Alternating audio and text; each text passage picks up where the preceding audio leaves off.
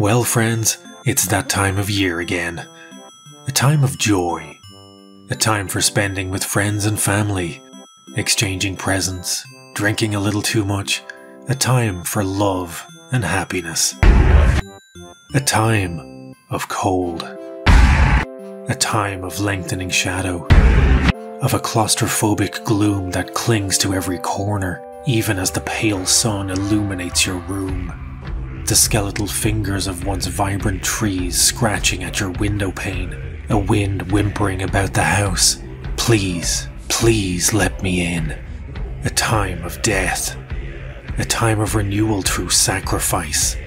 A time when gods and monsters once walked this land. Not the gods you know, the ones to whom we offer platitudes hollow. The old gods. Crom-Cruach, Dawn, Morrigan. Their appetites are only sated through blood this eventide. Blood to rouse the spring, that it may return its days of rustling shade. And just over the horizon, a great machine of death is roaring and rearing. We can hear it always. Earthquake, starvation, the ever-renewing sun of corpse flesh.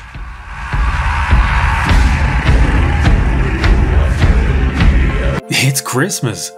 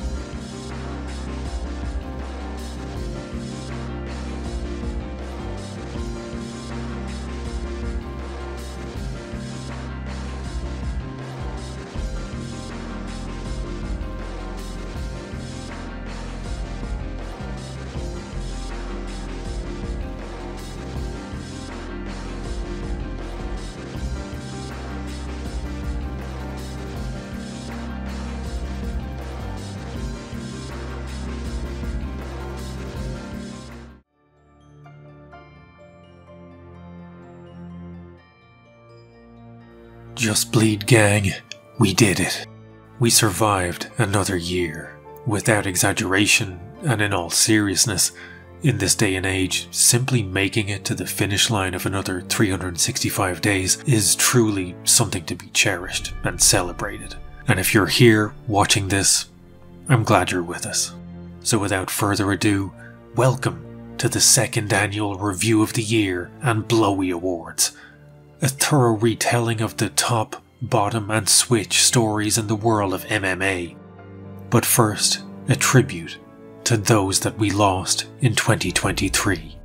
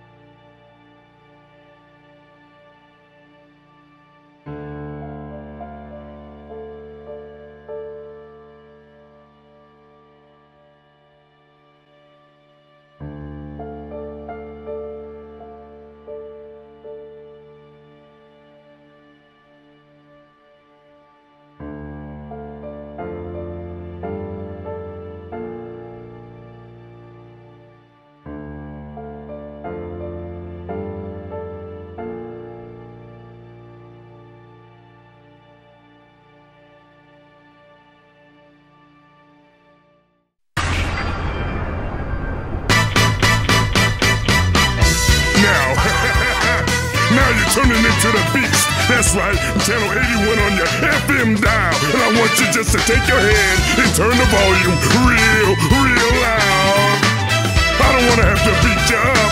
1,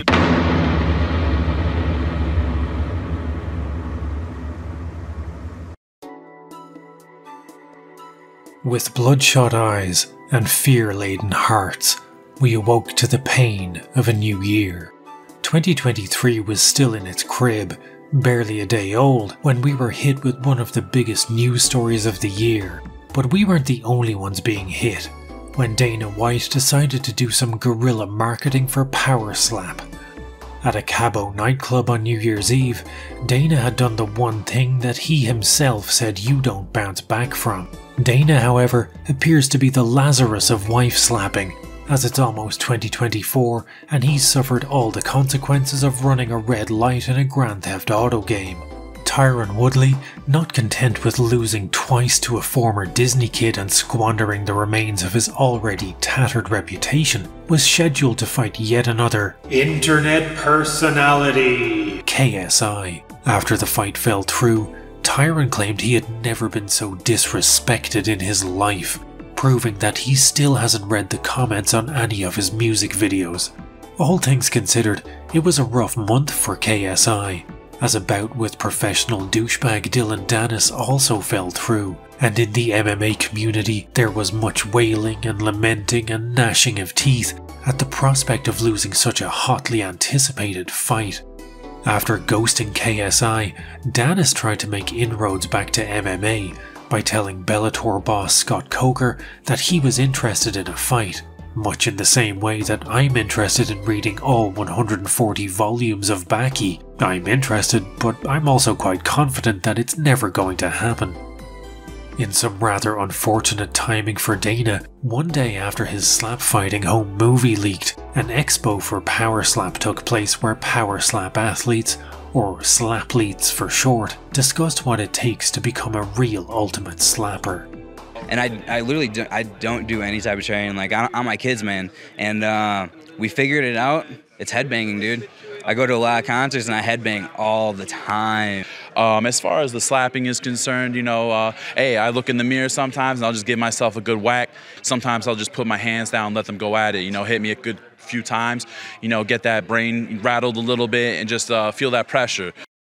The reaction to Power Slap's first episode was greeted with the kind of abject horror normally reserved for the discovery of a mass grave. Opinions ranged from dumb as fuck to sickening, to Brendan Schaub himself describing it as the dumbest shit I've ever seen. Strong words, considering this man looks in a mirror each day. Dicey, dicey! In other joke news, Jake Paul announced that he was signing with the PFL, with his ultimate goal being to compete in MMA. I've already disrupted boxing, and now it's time to disrupt MMA. And by disrupt he means make it objectively worse for all involved.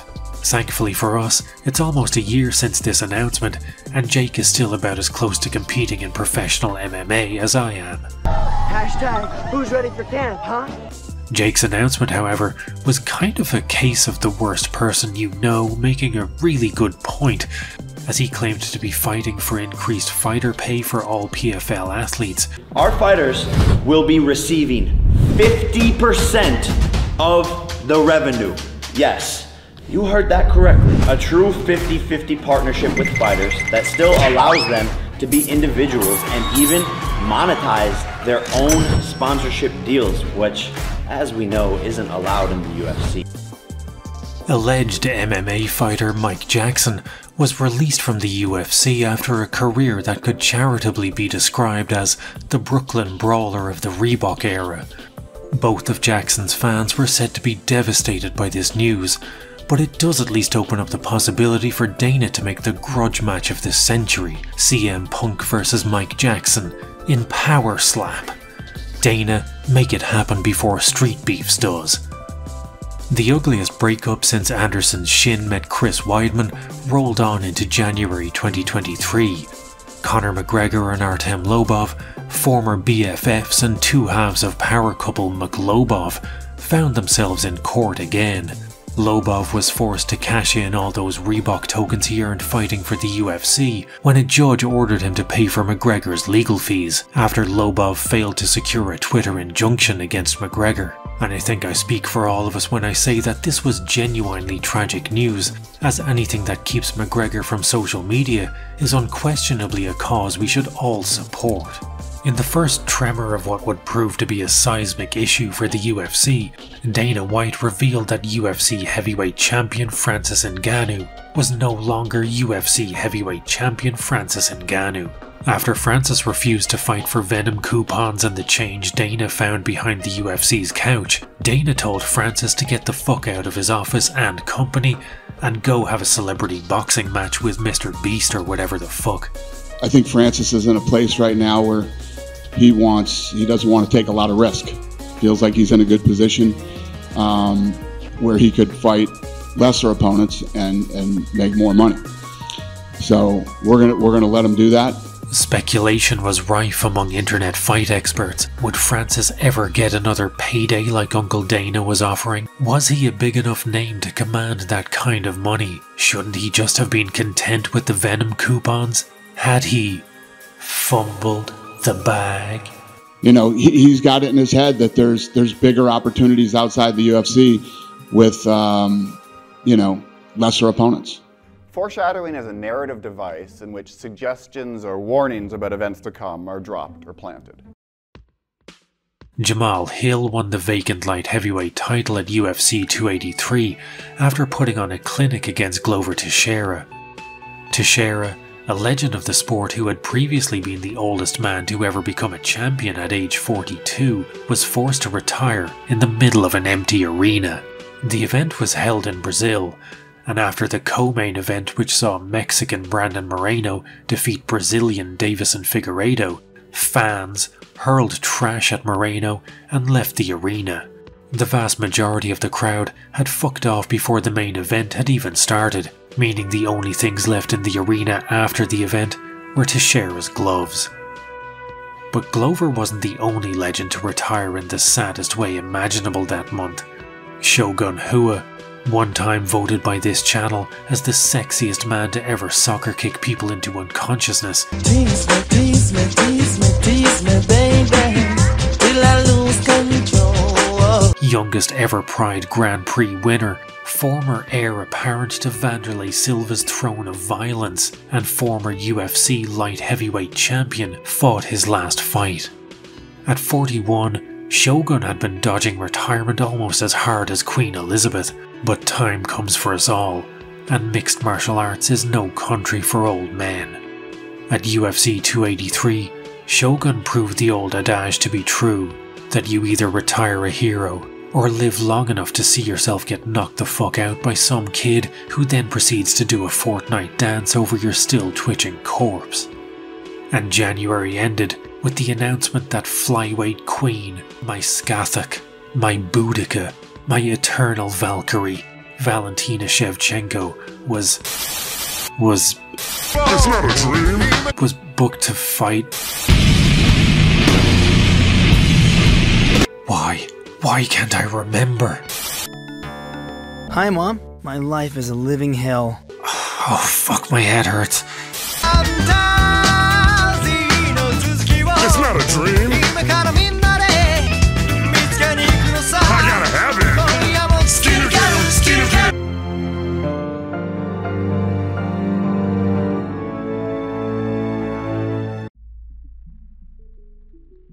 2023 proved to be a bad year for anyone considered to be a legend of the sport. From Shogun Rua having his opponent perform a meme dance over his grave, to Teixeira retiring in an arena emptier than Brendan Schaub's skull. And in February, another fighter worthy of being placed on MMA's Mount Crushmore made the walk for the last time. Fedor Emelianenko, Pride FC legend, knockout impresario, accordion wizard, and man whose mother I have a crush on, finally called it quits after a career stretching back to the early 2000s. In his last fight, Fedor faced Ryan Bader, one of the most boring fighters since Rise of the Robots. Bader chose Fedor's retirement fight to finally do something other than hump legs, and dutifully sent a 47-year-old Fedor on the lightless walk. Dana White, never a man to miss an opportunity or the sight of his wife's face, took this moment to declare that Fedor, a man who holds wins over Crow Cop, Big Nog, Mark Coleman, Mark Hunt, Kevin Randleman, and has one of the longest winning streaks in heavyweight history, had never been that good. And while he may never have been up to the lofty standards of famous cardio kickboxing instructor Dana, at least all of his victories are over the same gender. In other spousal abuser news, Greg Hardy had a few childhood memories permanently erased at Bare Knuckle FC's hilariously titled Knuckle Mania event. Former football player and current piece of shit Hardy was finished by Josh Watson, and literally no one was sad to see it. At UFC 284, Alexander Volkanovski got a permission slip from his mother to take a field trip up to lightweight to face Islam Makhachev. Makhachev proved that having a surname that ends in V is the best base for MMA when he humped out a unanimous decision win over a man widely considered to be much smaller than himself. In unsurprising power slap news, professional slapper and Power Slap Season 1 contestant John Kennedy was suspended from competition after testing positive for cocaine. And realistically, it makes perfect sense that in a sport as comprehensively moronic as Power Slap, blasting a few rails before the fight is considered a performance enhancer. February was not a good time for Power Slap, as the show was still struggling with its biggest viral moment being held in a Cabo nightclub, its competitors being suspended for party drugs, and culminated with US Congressman Bill Pascrell Jr. sending a letter to TBS and Warner Brothers demanding they explain why in the name of Slap Jesus they were airing this relentless trash. And in some late-breaking Power Slap news, while googling for a picture of Slap Jesus for this bit, I discovered that Slap Jesus himself was dropped by Power Slap after he was jailed for multiple crimes, including burglary and domestic violence. So Power Slap is going great. At Kazakh MMA promotion Octagon League, fighter Timur Zaparov had the most ill-advised post-fight celebration since Hamzat screamed "Allahu Akbar, gonna kill everyone" on September 11th. But the biggest combat sports news of February wasn't in the UFC, MMA, or even a Cabo nightclub, as Jake Paul finally fought someone who wasn't old enough to be his dad, but not young enough to be kissed by his dad, and wasn't more washed than R. Kelly's sheets. This was the first time Jake had actually boxed someone who trained exclusively in boxing, and over 8 rounds, the entire MMA sphere lived vicariously through Tommy Fury, as he did what most rational human beings want to do, and put an ass-whooping on Jake Paul. Post-fight, Paul immediately announced his intention to go back to exclusively picking opponents old enough to have owned a Commodore 64. I'm more alive than ever before. I've been to my Commodore 64. My friends are knocking down my door to get into my Commodore 64. It's mind-boggling. Commodore 64 lets you play hundreds more games than any video machine, plus draw, program, even do music. I'm more alive than ever before, and my friends are knocking down my door. 'Cause now we're into so much more. We're into our Commodore 64.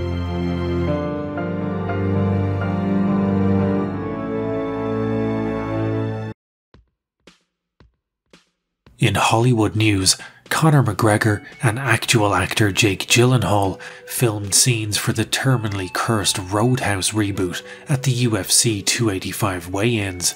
Roadhouse is a movie that's already been rebooted more times than Windows Vista, yet somehow has still never been released. One time set to star fellow MMA acting powerhouse Ronda Rousey. Get out of Earthrealm, Shao Kahn. Oh, what, woman? How about I show you? This iteration of Roadhouse features the star power of the Burger King Lear himself, Conor McGregor.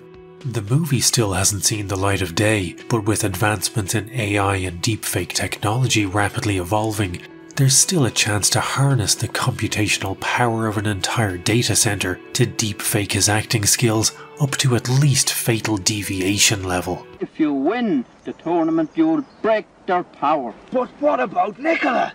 Don't worry, we'll get her back.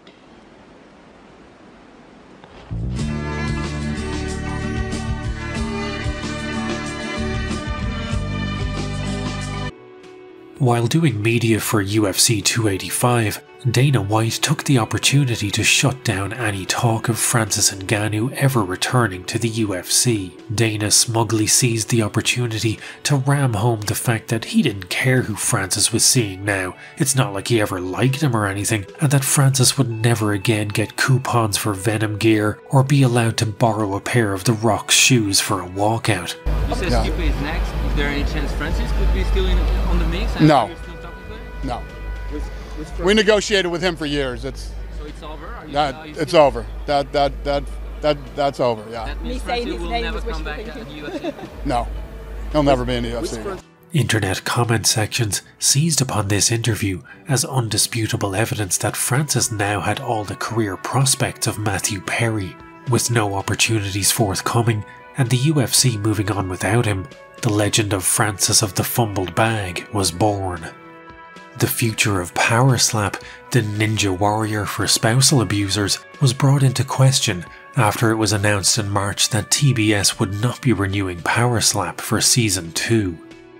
Dana, never one to be deterred by things like common sense or good taste, announced that he had never even liked TBS anyway, and that he was going to make his own Power Slap TV show with blackjack and hookers and film it on Fight Island. To the surprise of literally no one, the Gordon Ramsay of horse meat cuisine, Alistair Overeem, failed a drug test stemming from his 2022 Glory kickboxing match with Badr Hari. In Overeem's defense, he couldn't possibly have been on steroids because he had already consumed the entire global supply chain of them.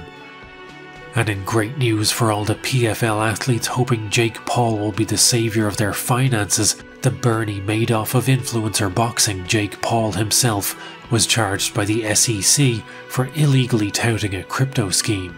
Surely there must be some mistake. The man who twice scammed fans with bullshit influencer courses and steals copyrighted artworks for his merch would never try and mislead us so. And March ended with UFC 285 and the most hotly anticipated debut since Paige Van Zandt set up an OnlyFans. John Jones finally reached his quota of eyes gouged at light heavyweight, and sporting the daddest of bods, moved up to heavyweight to face Cyril Gane. Gane, carrying the hopes and dreams of French people like myself, was humped into a living death by Jones before Bruce Buffer's vocal cords had even had a chance to cool down. And in the co-main event,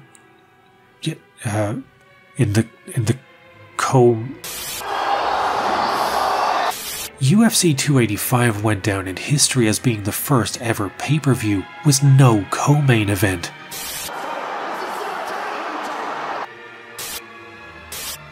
My life is a living hell.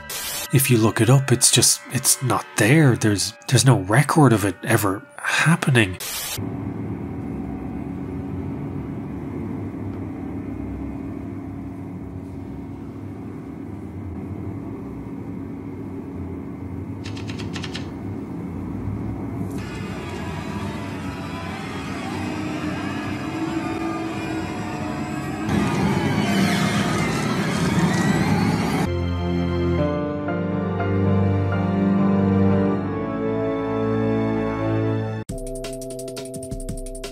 As the first of the April showers began, former featherweight GOAT Jose Aldo took the time out of his busy schedule to chime in on the Ngannou situation. Jose explained that Francis had shot himself in the foot by leaving the UFC. He claimed you couldn't just rock up into the world of boxing and expect to get all the incredible perks of the UFC, like being loaned a pair of The Rock's shoes or making a $50,000 performance of the night bonus. Jose then drove off in a clown car to face Jeremy Who the Fuck Is That Guy Stevens in Jorge Masvidal's mid-budget Street Beefs clone. Two of the greatest combat sports moments of the year happened in the same event this April, and it wasn't in the UFC. Hey, bounce up, please! At Fight Circus 6, Rampage Jackson and Bob Sapp took part in a Siamese boxing match. Fight Circus 6 also featured me doing voice work, not to brag or anything, but I'm kind of a big deal in the clown world MMA sphere. Rampage and Sapp were strapped into a t-shirt so large its size required more X's than an Amsterdam red light district. Their opponents were none other than the Tony Montana of MMA promoters, John Nutt, and some other guy. However ridiculous that sounds to you, in actuality, it was worse. In the same event, Fight Circus attempted to answer the hypothetical "how many 5-year-olds could you beat up" question when Muscle Daddy Walter Vale fought 2 children, and it kinda has to be seen to be believed. Welcome. One punch, it's over. Oh, shit. Grab Help him. him. Oh my God! A powerbomb by Walter! Oh, no! And he's gonna go again! Don't! Tries it. Oh! What? Wait, what is that? Oh.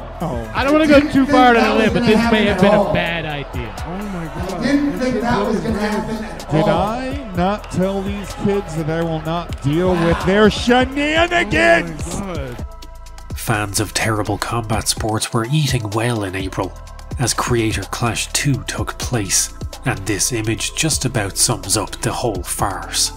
And I know a lot of you in the comments are going to give me shit for dunking on an event designed to raise money for charity, but the event didn't even manage to raise the funds it was supposed to, which means I can go ahead and call it the load of self-indulgent shite masquerading as a charity event that it really is.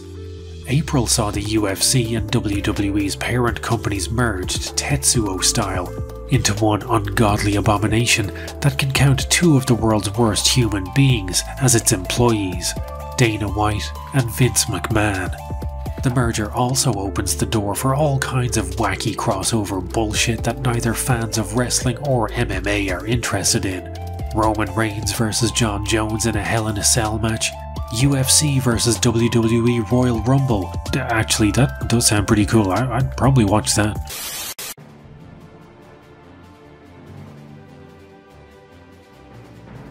Nate Diaz was spotted roaming outside of his natural habitat, the 209, while attending a Misfits boxing event in New Orleans. Diaz did what Diaz does and choked a guy unconscious in the middle of the street for no real reason other than he kinda looked like Logan Paul. If you spot Nate in the wild, do not approach him, as he is considered to be exceedingly high and dangerous. If approached by a feral Diaz brother, experts agree your best chance at survival is to distract them by throwing a black shirt and a Deftones CD at them, enabling you to make your escape. More on this late-breaking story as it develops. Power Slap was back in the news this April after a blockbuster event that outsold every UFC pay-per-view ever, with 8 billion pay-per-view sales, meaning literally every human being on Earth tuned in to watch Power Slap. No, I'm just kidding.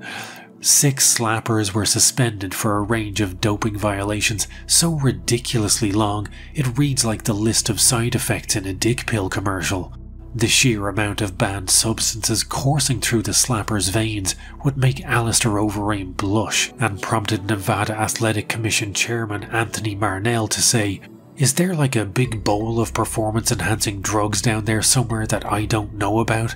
And that's a real, actual quote. I swear to slap Jesus, I am not making that shit up. April also saw Luke Rockhold come out of retirement for a bare-knuckle boxing match. Luke had an almost perfect swan song in the UFC when he just bled all over Paulo Costa's face in one of the most gruesomely beautiful ways to end a career. Rockhold, however, seems determined to squander his God-given handsomeness and signed up for the combat sports equivalent of huffing paint fumes. The fight was waved off midway through round 2 after Rockhold got his teeth punched through his face by Florida man Mike Perry. Well, fuck. What can I say? You can check bare knuckle off the list. Some crazy shit. Those little knuckles got me. Square on the front, too. Maybe a beard. Maybe a better mouthpiece. It's a good fight. It's a shame it had to end that way. I'm not done. Conor McGregor had been in attendance that night, and Conor, being Conor, couldn't handle not being the centre of attention. Post-fight, he got in the ring of an organisation he will never ever fight for, and had the most pointless stare down since that time he faced off against his hotel room TV. And at UFC 287, Jorge Masvidal faced off against Gilbert Burns. In one of the careers of all time, Masvidal retired after losing by unanimous decision. Jorge left the UFC to concentrate on his real passions, sucker punching people outside of mid-budget restaurants and struggling to put on a show with higher production values than street beefs. In the main event, Israel Adesanya got revenge over longtime foe Alex Pereira. Izzy reclaimed the middleweight belt in stunning fashion after knocking out Pereira, and looked set to rule over the middleweight division for a long time. Foreshadowing is a narrative device in which suggestions or warnings about events to come are dropped or planted.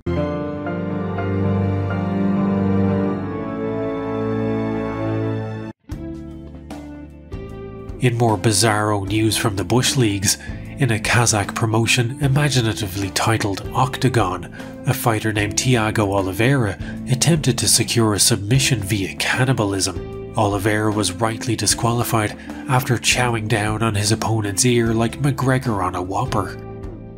UFC 288 landed with a wet thud on the 6th of May. In the main event, King of Cringe Henry Cejudo came out of retirement and immediately returned to retirement after being soundly beaten by Aljamain Sterling in a match I'm pretty sure every one of us has forgotten even happened. 288 was mostly remembered for the featherweight match between Kron Gracie and Charles Jourdain. Gracie employed a technique rarely seen outside of a veterinarian's office when he menacingly butt-scooted around the octagon. Unlike his opponent, fans and fighters alike were happy to dive on Gracie for employing a technique that hasn't been seen in MMA since Bill Clinton was in office. Tony Ferguson's run of misfortune continued when he was arrested for DUI. Ferguson crashed into 2 cars and flipped his truck outside a Hollywood nightclub, but knowing Tony, crashing into cars and flipping his truck is probably just how he drives normally. In yet more Ngannou news, it was announced in May that Francis had signed with the PFL. In a move that initially seemed more confusing than a berimbolo, Francis decided to move to an organisation where his only big money fight would be against muscle mommy Kayla Harrison. Was this further incontrovertible proof that Francis had fumbled the bag? Unlike with his wife, Dana didn't hold back when discussing Ngannou's new business venture. It makes no sense to me. I mean, you're going to pay a guy not to fight for a year, and it's already been like 18 months. He's fought 3 times in the last 3 years. It's just not what we do here. It's just Francis wants to take 0 risks. Doesn't want to take any chances. And he obviously didn't want to take a chance against John Jones. And after we saw what happened with Cyril Gane, you know, I don't blame him. PFL's going to pay this guy to train for a boxing match that may not even happen and that they might not even be involved in. How does that make any sense? It doesn't make sense to me. I mean, Anthony Joshua called it a gimmick fight this week. It's all about these gimmicky type fights. And that's just not what I do here. It's not what I do. Francis just thinks that he's in a position where he's got some Conor McGregor Mayweather fight on his hands, which he does not. He thinks there's all this money in it. I disagree. Foreshadowing is a narrative device. Anticipation for McGregor's return to MMA was high when USADA announced he'd be back in their testing pool any day now. But this is about as close to a pool as Conor would get all year, given the fact that he now looked like roid rage Gimli, and his piss was so tainted it needed to be stored in vats underneath Fukushima.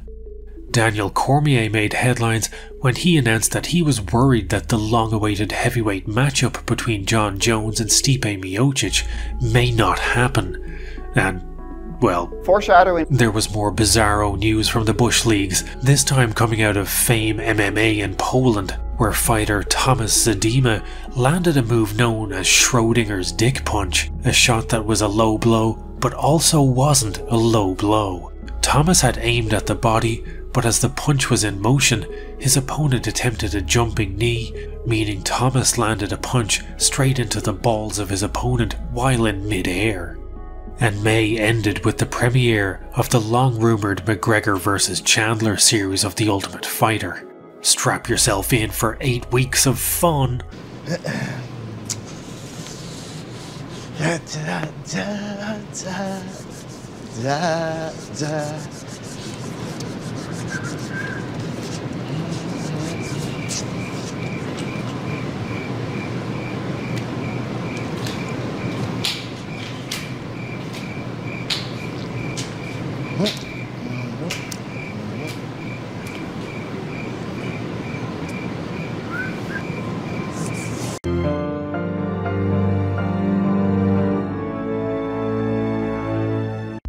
Summer arrived, and with it, more madness in the minor leagues, this time from Blade Fights 2. But zip your pants back up, because Blade Fights is just a name, and features approximately 0 John Wick-style knife fights. Instead, what we got was a fighter named Samuel Blasco suffering a ring out. But unlike Soul Calibur, this didn't trigger a game over, as he was allowed to scramble back into the ring where his opponent finished the job. Much to the sheer screaming delight of this woman. June proved to be a popular month for ring-outs. At LFA 160, fighters Josiah Harrell and Mike Roberts managed to eject themselves from the octagon in scenes that hadn't been replicated since the early days of the UFC. Former NFL, UFC and DV star Greg Hardy continued his hot streak of getting knocked the fuck out when he was dropped twice at Team Combat League. Oh, down goes Hardy! This one's over! A 10-7 round! I'm sorry to hear that. At Game 4 of the NBA Finals, it was Denver Nuggets versus Miami Heat, and Conor McGregor versus Common Sense. McGregor scored his first win since the pre-pandemic era, when he knocked out the Miami Heat mascot. What was supposed to be a light-hearted caper ended up with the man in the costume being sent to the emergency room after Roid Rage Gimli didn't bother pulling his punches and legitimately knocked out a children's entertainer. How do you like them apples? In the most depressing long-running story in MMA, Bigfoot Silva came out of retirement and immediately went back into retirement after suffering his 11th straight loss. At this point in time, Silva hasn't won a fight since Obama was president, and anyone who books him in their promotion should regard themselves as an enabler and needs to ask themselves some serious fucking questions. UFC 289 arrived in early June, and to celebrate midsummer, the UFC blessed us with a mid-card. Amanda Nunes retired after a career so chock full of battered women it would make Dana White jealous. In the main event, Nunes was scheduled to rematch Juliana Pena to prove once and for all that she had probably been missing car payments and bet on herself to lose in their first fight. Pena was pulled from the fight due to a broken rib, and Nunes' late replacement sacrificial lamb was Irene Aldana. The end result was the kind of fight where you feel like maybe Aldana should consider pressing charges. Tech billionaires and biggest scourges on society since the bubonic plague, Elon Musk and Mark Zuckerberg, looked set to settle their differences in the octagon. Zuckerberg came down with a terminal case of thinking he's a tough guy after doing a couple of private lessons in his penthouse gym and challenged Musk to a cage match. Dana White was hospitalized after wanking himself dry at the prospect of hosting the gimmick match of the century. June ended with an announcement that none of us were ready for. Hickson Gracie had been diagnosed with Parkinson's disease, and this one hurt. Hickson is such an important figure in this sport that it would be genuinely difficult to find someone who doesn't love, or at very least respect him. Without Hickson, we would never have had Pride FC, as the entire organisation was built around his fight with Takada. We would never have had the insanity of Vale Tudo Japan 95, and we definitely wouldn't have had his voiceover work in EA MMA. As the sport moves on, names like Hickson's tend to fall by the wayside, unknown to newer fans, and consigned to history books few people take the time to read. As Hickson never fought for the UFC, it can be easy to overlook his contribution to MMA for a lot of newer fans, but as long as he's with us, and for even longer after that, Hickson's is a name that deserves to be enshrined in MMA history.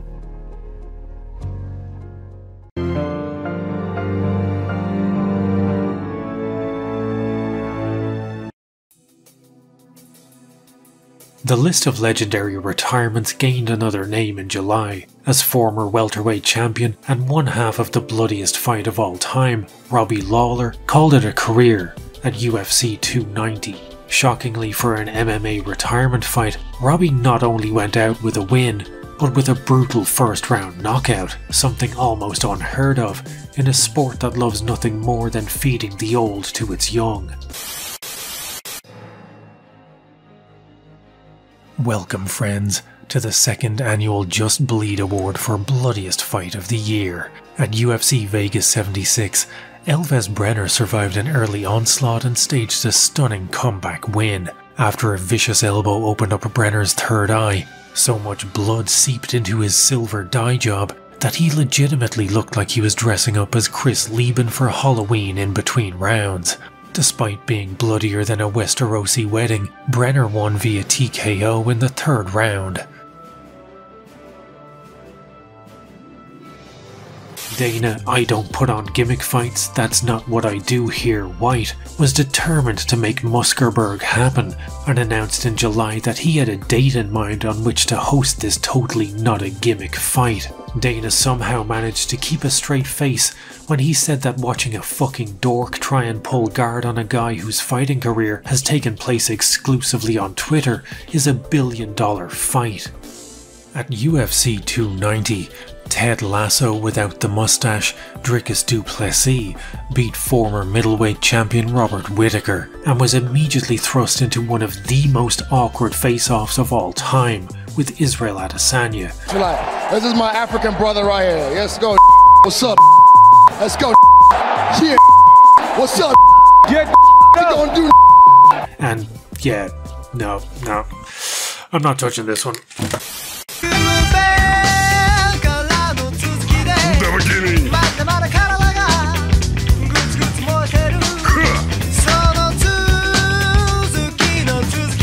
Moving on. Now that's fast.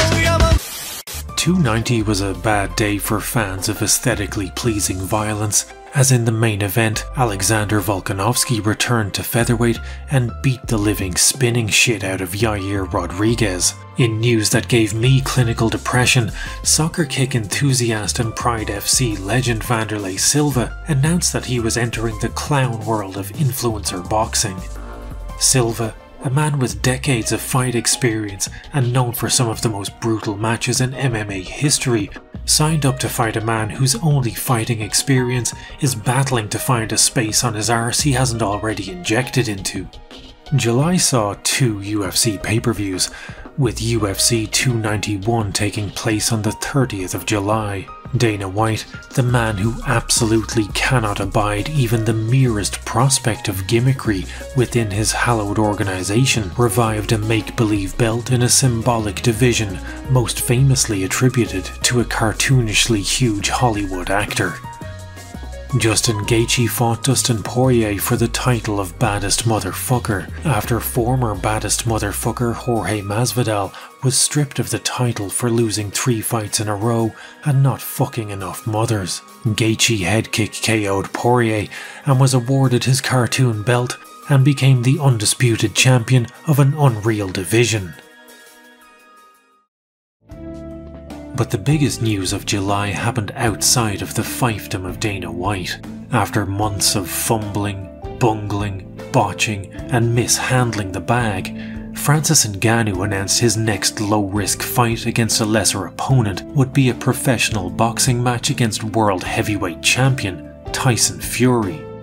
If Ngannou fumbled this bag, it's only because it was so overloaded with cash that he was having a hard time carrying it.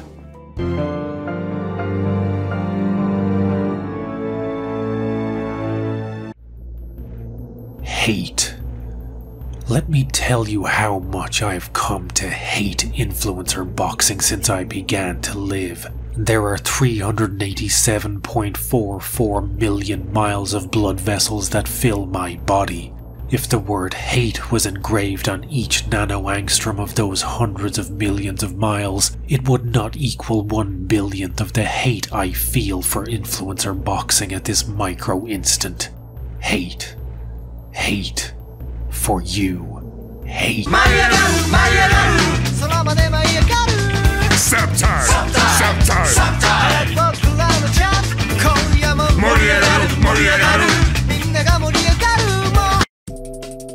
August began with the gold standard of garbage fights when Jake Paul fought Nate Diaz. After seeing Jake serve a no-knock warrant on the consciousness of Ben Askren and Tyron Woodley, fans were naturally anxious. Should Diaz lose to former Disney kid turned crypto scammer Paul, it would be the capstone in a career spent humiliating retired MMA fighters. Hashtag, who's ready for camp, huh? Diaz fans worldwide clutched their metal militia shirts and waited anxiously to see if Diaz could pull off another UFC 196 and be the one to finally put a beating on the most obnoxious man in combat sports. In typical Diaz fashion, he did his best fighting at the weigh-ins.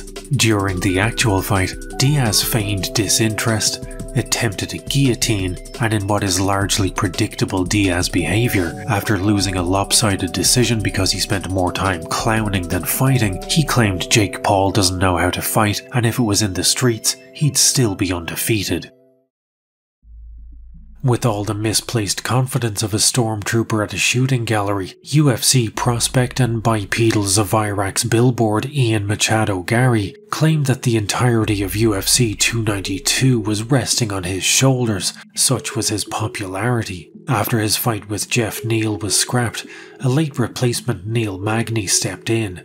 Gary claimed he had saved the card and was happy that all his fans would get to see him fight, but he was wrong, because Ian Gary has no fans.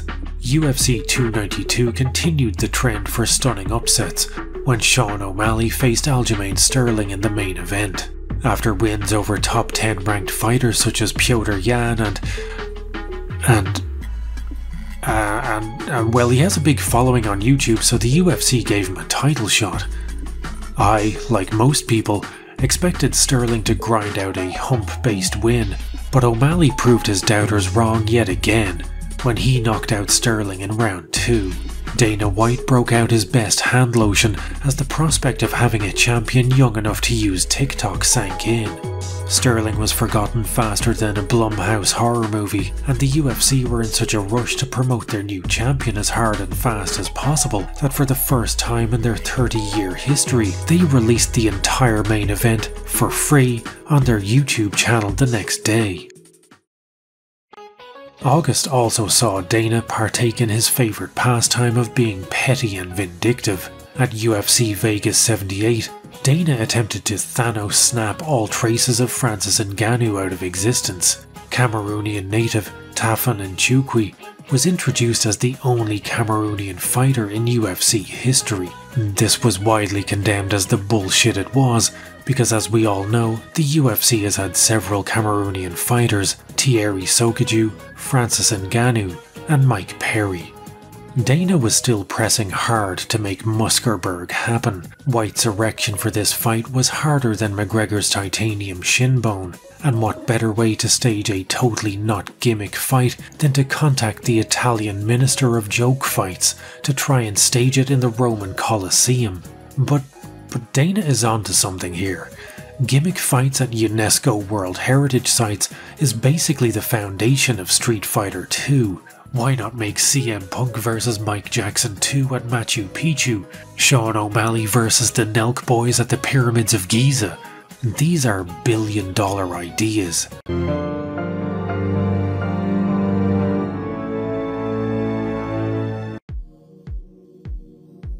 In MMA, there are only two constants. If Drake bets on you, you will lose. And if you're on the cover of EA UFC, your career henceforth is cursed. And September saw both of these constants put to the test. At UFC 293, middleweight champion Israel Adesanya was set to face Sean Strickland, a man who seemingly blundered his way to a title shot in between hanging truck nuts on his Ford F-150 and getting mad about women having rights on Twitter. Had you or I placed a bet on Izzy to beat Strickland, it would have been as safe a bet as placing $500,000 on Dennis Seaver not being able to ride the rides at Disneyland. But then Drake had to come along and place $500,000 on Izzy to win, and his fate was sealed. Izzy put on a jaded, listless performance and allowed Strickland to essentially walk him down and throw some jabs for 25 minutes. Strickland was pronounced the winner, Drake lost $500,000, and the UFC had a middleweight champion with more edge than U2 playing a concert at the cliffs of Moher. I mean, this man is so edgy.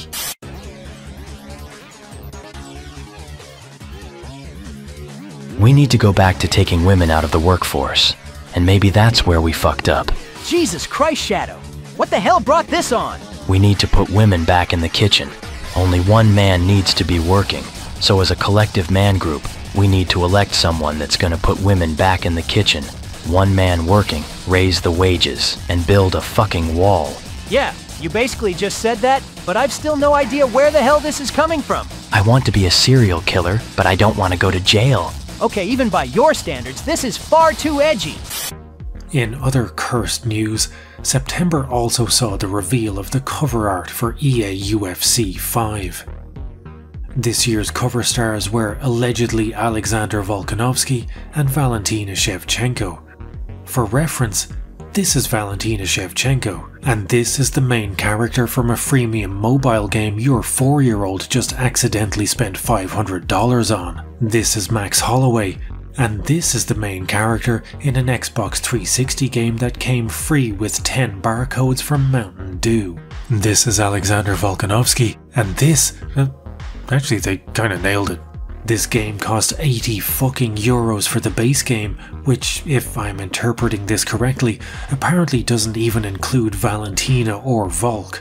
And if you want those two, I guess you're paying €109 for what is essentially a reskinned UFC 4.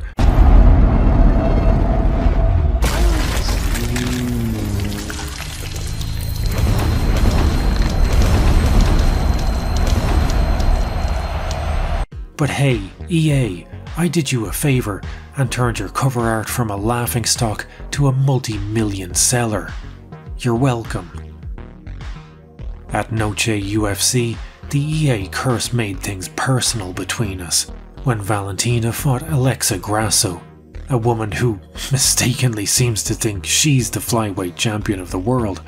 The curse claimed its first victim in 2023, when Judge Mike Bell scored a 10-8 round for Alexa in what was an obvious 10-9. Hate. Let me tell you how much I've come to hate Mike Bell since Noche UFC. I am beast one is how I stand. Everybody knows that I'm a big man. Don't know defeat cause I'm the best one yet. No opponents to fight is my only friend. Seattle is my hometown, but Japan Superstar is also fast. This gross miscarriage of justice rendered the fight a split draw, and I guess the UFC felt sorry for Grasso as they let her hold on to Valentina's belt for a while. Fellow EA cover star Volkanovski was set to rematch Islam Makhachev in October, and, well... Foreshadowing is a narrative device.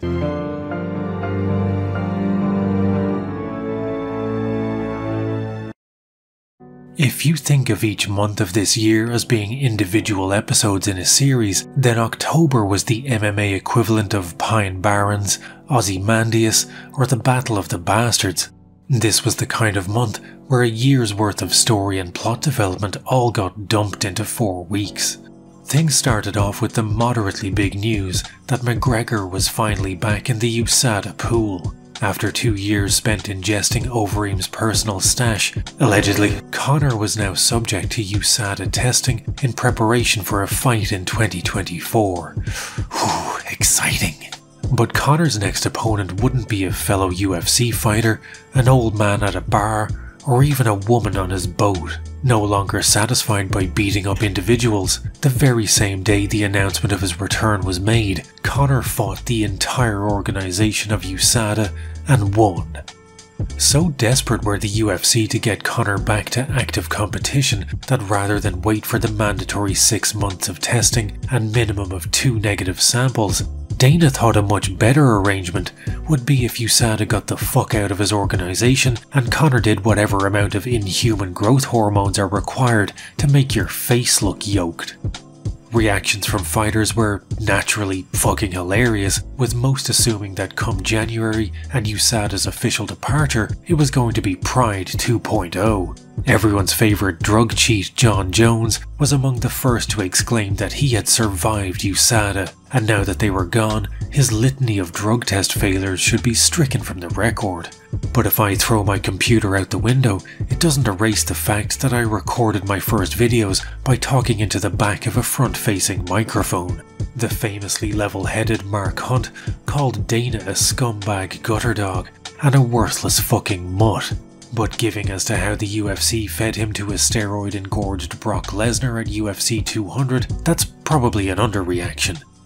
The fallout from USADA's departure was seismic, with the UFC threatening USADA with legal action over their allegations that the UFC had attempted to nudge wink wink their way into getting Conor an exemption. It's almost like they knew there was no way in hell a man who looks like he's being suffocated by his own suits would pass a piss test.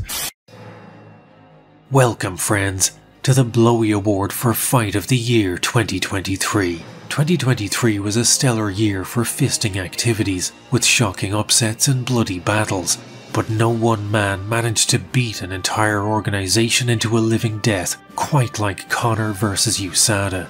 McGregor ended USADA's reign of tyranny over his bladder, and with one toxic blast of urine, an entire company was defeated.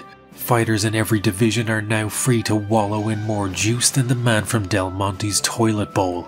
And we owe it all to Conor. Conor, for your role in helping turn the UFC into a steroid-blasting free-for-all, your fight with USADA is our fight of the year. How do you like them apples? Post-Conor v USADA madness, UFC 294 had a tough time on its hands making any headlines, but with multiple last-minute opponent changes and a card that was filled with wall-to-wall weirdness, 294 was one of the most memorable cards of the year.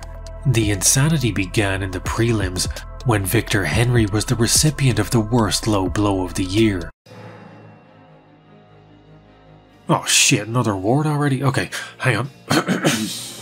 Welcome, friends, to the Keith Hackney Award for Most Egregious Low Blow. At UFC 295, Victor Henry zigged when he should have zagged, and caught a thigh kick where there was no thigh. His opponent, Javid Basharat, appeared to be trying to ensure that this is where the Henry bloodline ends, and planted his foot squarely in the knackers. But while there were wilder dick shots such as Schrodinger's dick punch at Fame MMA, what makes Henry special was how the ringside doctor tried to gaslight Henry, despite the roiling sickness in his gut and pain radiating from his balls like the icy winds of a Norse hell. He in fact hadn't been kicked in the balls. It wasn't your balls. Was it in my balls? No, it wasn't your ball. You didn't kick your balls. Oh no, Oh, come on, man. All dick and balls. Okay. My dick And is now the most- doctor's gonna Okay. tell him that it didn't hit his testicles? Come on, man. Henry, it was all dick and balls, and this award is all yours. Referee cock-ups weren't confined to the prelims though, as on the main card, Johnny Walker ate an illegal knee by Magomed Ankalaev. Despite Walker seemingly being okay to continue, the ringside doctor felt that Walker's inability to solve a basic algebra equation recited in ancient Sumerian was enough to wave the fight off. To add to the weirdness of 294, Mike Breeden proved he has that dog in him. When down 2 rounds to 0, he began barking at his opponent. He can't do it in spurts, because Jubilee won the first 2 rounds. Proving that bestial imitation is the best base for MMA, Breeden won via KO in the 3rd round. Initially, 294 was to be headlined by a rematch between Charles Oliveira and Islam Makhachev, but Oliveira pulled out due to injury. On 2 weeks' notice, Alexander Volkanovski stepped up to take his place, presumably after stepping on a box first.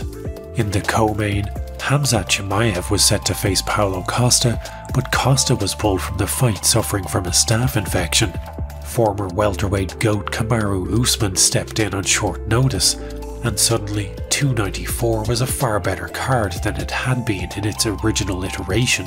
The Hamzat hype train was, if not derailed, then at least slightly delayed, when he gassed out after one round and only managed to scrape a decision over a man who was both making his middleweight debut and stepping in on less than 2 weeks' notice. In the main event, Islam scored a brutal head kick knockout, but head kicks are slightly less impressive when your opponent has to stand on his tiptoes to look you square in the navel.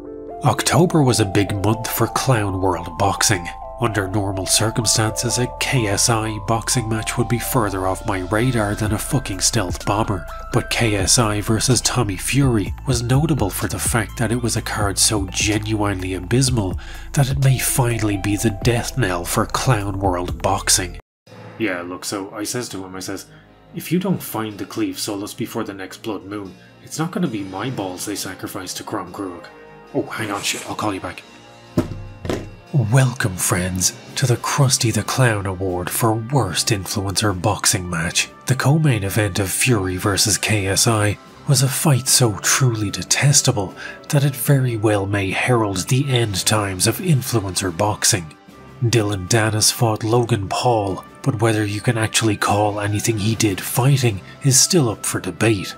Dennis landed less significant strikes than Dana White did on his wife-slapping world tour, with a grand total of 9 punches for the entire fight. Staring down the prospect of a humiliating loss after all of his shit-talking, Dennis said, "You can't fire me, I quit," and got himself disqualified by attempting a guillotine, a takedown, and inciting a mass brawl.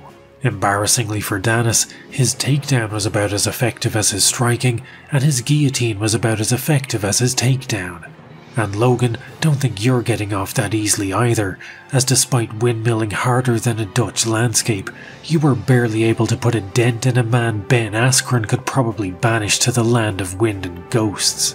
Dylan, your MMA career was a blight on the sport, but if nothing else, we're grateful that blight has spread and put the cracks in the foundation of influencer boxing. And before we get into the real meat of October, I'd just like to very briefly bring up the sheer insanity that is Mike Jackson versus Pat Miletich. Mike, the CM Punk killer Jackson, fought 57-year-old Hall of Famer Miletich. The fight was a grudge match, after Jackson wrote an article highlighting Miletich's involvement in the January 6th riots in DC. Miletich subsequently lost his job as a color commentator for LFA, and the two settled it in the cage of an Iowan bum league. Although settled is a strong term for Jackson getting wrestle-humped for 2 rounds before the 57-year-old Miletich quit on his stool in the 2nd round. The real news of October was Ngannou vs Fury. For years now, we've endured the sight of MMA fighters so far past their prime they'd need a Mariner's astrolabe to find it, getting ethered by Jake Paul. The narrative that MMA fighters simply can't transition to boxing was one that was starting to take hold. But with Ngannou vs Fury, that question would be put to bed once and for all. Here we had Ngannou, still in his prime, versus the best heavyweight boxer of his generation. If Ngannou's outing was as ill-fated as those of Askren, Woodley or Nate, then maybe Jake Paul is right, and MMA fighters just suck at striking. After months of speculation and a not inconsiderable amount of ridicule from fans and pundits, Ngannou finally faced Fury on the 28th of October. In one of the biggest illegal streams of the year, Ngannou didn't just do well for an MMA fighter, he stood toe-to-toe with the heavyweight boxing champion, scored a knockdown, and took rounds from him. In terms of MMA to boxing crossovers, despite the fact that he ultimately lost a decision, Ngannou's was the most successful by a vast margin. Francis just thinks that he's in a position where he's got some Conor McGregor-Mayweather fight on his hands, which he does not. Where he could fight lesser opponents and make more money. Francis wants to take 0 risks. Doesn't want to take any chances. PFL's going to pay this guy to train for a boxing match that may not even happen and that they might not even be involved in. How does that make any sense? Immediately post-fight, Jake Paul called out Ngannou for a match. No, I'm just kidding. We all know Jake only fights people old enough to have owned an Atari 2600. The fun is back, oh yes siree. It's the 2600 from Atari. It's the video system with classics galore, from Space Invaders to cars that roar. A real hip joystick controls the screen. Solaris is hot and Midnight Magic's mean. And one more thing, it's got a special low price, under 50 bucks. 50 bucks? Now isn't that nice? The fun is back, oh yes siree. It's the 2600 from Atari.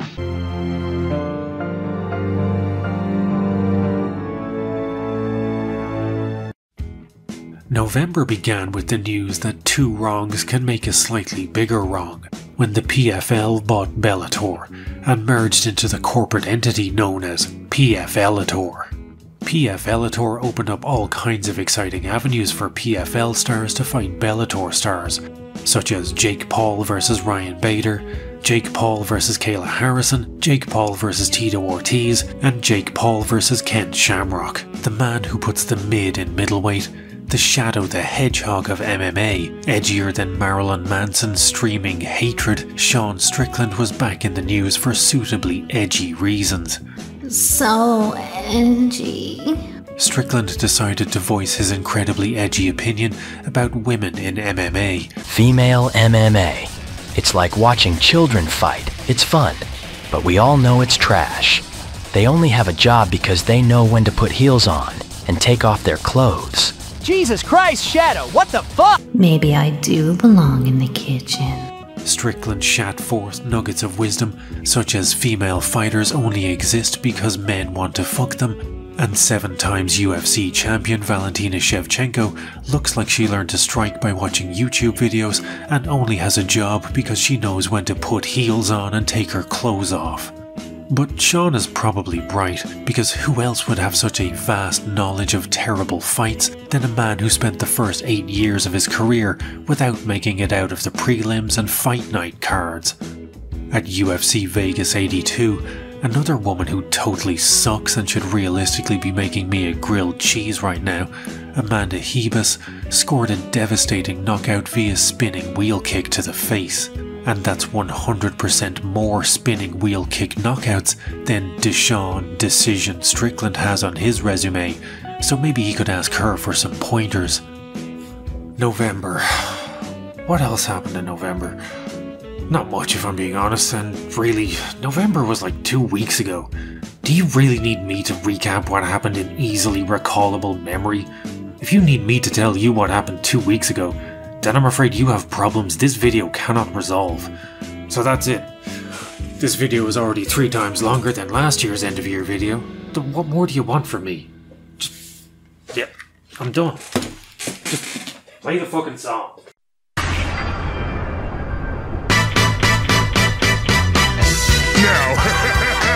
Now you're turning into the beast. That's right, channel 81 on your FM dial. And I want you just to take your hand and turn the volume real loud. I don't want to have to beat you up. 1, 2, 3. The beginning.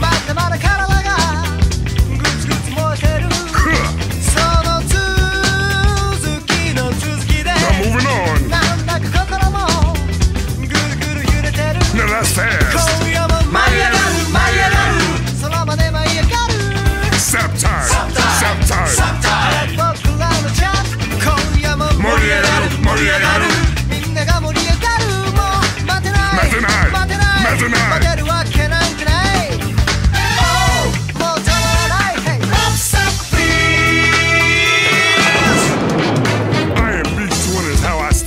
Everybody knows that I'm a big man. Don't know defeat cause I'm the best one yet. No opponents to fight is my only friend. Seattle is my hometown, but Japan Superstar is also found. Don't worry, cause you will see I traded places with him, now Japan has me. Inochi!